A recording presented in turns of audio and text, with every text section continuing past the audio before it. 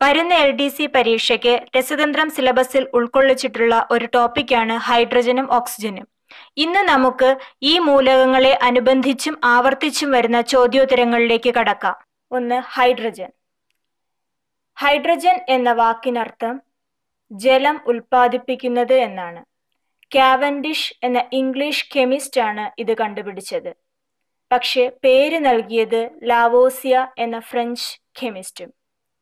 ഇവിടെ ഒരു ചോദ്യം, ഫ്രഞ്ച് വിപ്ലവകാലത്ത് കൊല്ലപ്പെട്ട സയന്റിസ്റ്റാണ് ലാവോസിയ. ഹൈഡ്രജൻ എന്ന പേര് കേൾക്കുമ്പോൾ തന്നെ ആവർത്തന പട്ടികയിൽ ആദ്യം കാണുന്ന ഹൈഡ്രജൻ നമ്മുടെ മനസ്സിലേക്ക് എത്തുന്നു. ഇതിന്റെ അറ്റോമിക നമ്പരും മാസ് നമ്പരും 1 ആണ്. സ്വയം കത്തുന്ന ലോഹ സ്വഭാവം കാണിക്കുന്ന അലോഹമാണ് ഹൈഡ്രജൻ. ന്യൂട്രോൺ ഇല്ലാത്ത ഏക മൂലകം. ഹൈഡ്രജന് 3 ഐസോടോപ്പുകളാണുള്ളത്: പ്രോട്ടിയം, ഡ്യൂട്ടീരിയം, ട്രിഷിയം. ഇതിൽ ഏറ്റവും കൂടുതൽ കാണപ്പെടുന്നത് പ്രോട്ടിയമാണ്. ഡ്യൂട്ടീരിയം ഘനജലം എന്നറിയപ്പെടുന്നു. ഇനി tritium radio active ഐസോടോപ്പാണ്. Hydrogen bomb നിർമ്മാണത്തിൽ ഡ്യൂട്ടീരിയവും ട്രിഷിയവുമാണ് ഉപയോഗിക്കുന്നത്. പ്രപഞ്ചത്തിൽ ഏറ്റവും കൂടുതലുള്ള മൂലകമാണ് ഹൈഡ്രജൻ. സൂര്യനിലും നക്ഷത്രങ്ങളിലും ഏറ്റവും കൂടുതൽ. ഇനി വളരെ പ്രധാനപ്പെട്ടതും നിരന്തരം ചോദിച്ചിട്ടുള്ളതുമായ ഒരു ക്വസ്റ്റ്യനാണ്.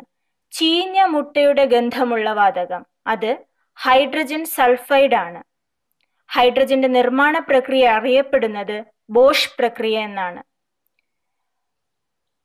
മനസ്സിൽ ഉറപ്പിക്കേണ്ട മറ്റൊരു കാര്യം, ഹൈഡ്രജന് 2 രൂപാന്തരങ്ങളാണുള്ളത്. 1 ഓർത്തോ ഹൈഡ്രജനും 2 പാരാഹൈഡ്രജനും. ഇവ കണ്ടുപിടിച്ചത് ജർമ്മൻ ഫിസിസിസ്റ്റായ ഹെയ്സൻബർഗ് ആണ്. ദ്രവ്യ ഹൈഡ്രജൻ റോക്കറ്റുകളിൽ പ്രൊപ്പലന്റായി ഉപയോഗിക്കുന്നു. വനസ്പതി നെയ്യ് നിർമ്മിക്കുന്നത് സസ്യ എണ്ണയിലൂടെ ഹൈഡ്രജൻ കടത്തിവിട്ടാണ്. ഇനി ഇന്നത്തെ ടിപ്പിലേക്ക്. നമ്മൾ ആദ്യം പഠിച്ച ഒരു പോയിന്റാണ് ഹൈഡ്രജൻ സ്വയം കത്തുന്ന ഒരു വാതകമാണ് എന്നത്. ഇവിടെ സ്വാഭാവികമായും ഏതൊരു വ്യക്തിക്കും ഉണ്ടാകുന്ന സംശയമാണ്, എന്തുകൊണ്ട് ഹൈഡ്രജൻ ഗാർഹിക ആവശ്യങ്ങൾക്ക് ഉപയോഗിക്കുന്നില്ല? അതിനു കാരണം ഇതിന്റെ സ്ഫോടക സാധ്യതയാണ്. Thank you for watching us. For more short PSC tips, subscribe PSC Easy Tips.